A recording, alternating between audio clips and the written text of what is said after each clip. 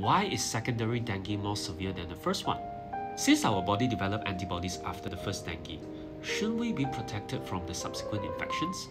Unfortunately, this is not the case.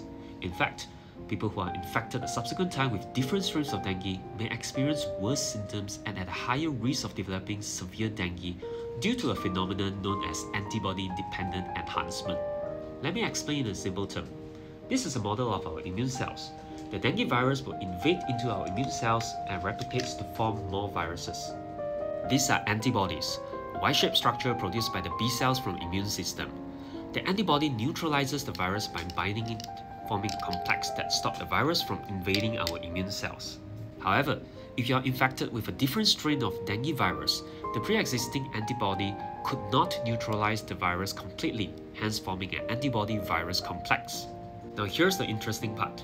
Instead of killing the virus, this immune complex actually facilitates the virus to enter the immune cells via this Fc gamma receptor, and hence helping the virus to replicate even faster.